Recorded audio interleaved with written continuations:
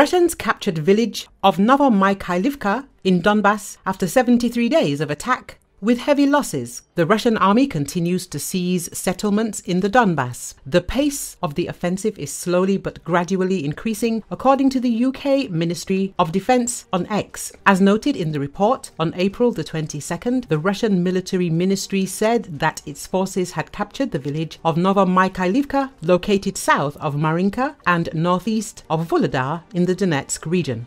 Novomykhailivka has limited military strategic significance but lies on roads to other settlements that straddle both sides of the Sukhi Yaly river in southern Donetsk, the statement said. Russian troops entered the city on February the 9th and reached the city centre by March the 24th. Earlier, the 79th Separate Tavria Air Assault Brigade reported that the Russian army needed 30,000 troops to do this and lost 300 pieces of equipment during the 6 months of fighting on the outskirts of the city. According to British intelligence, it took 73 days for Russian troops to enter and capture the village, a total distance of less than 5 kilometers. This happened with the help of additional operational reserves. This demonstrates the slow but incremental progress that Russian troops are making. On this axis, Russian forces will likely seek to advance towards the town of Kostiantynivka, 2 kilometers west from Novomykhailivka. Further advances north of Vuhledar could eventually allow Vuhledar's defenses to be bypassed.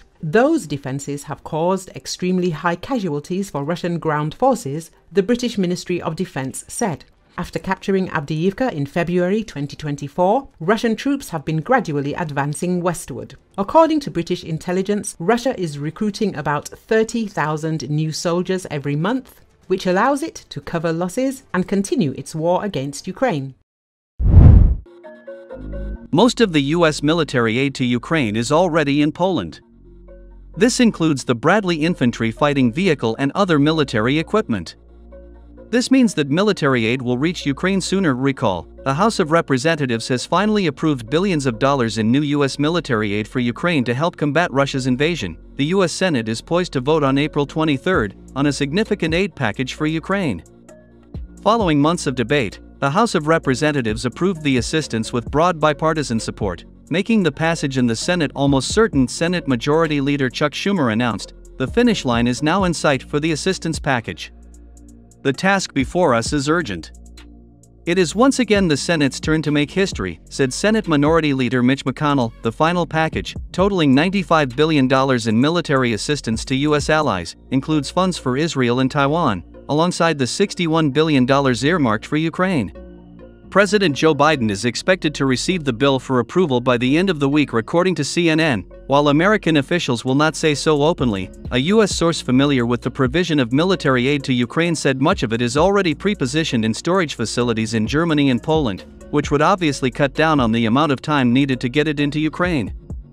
The source also said artillery shells would be among the first materials moved forward once across the border. Officials in Kiev will look to get it where it is needed as quickly as they can, but doing so will still present a considerable logistical challenge given the sheer quantity of material involved.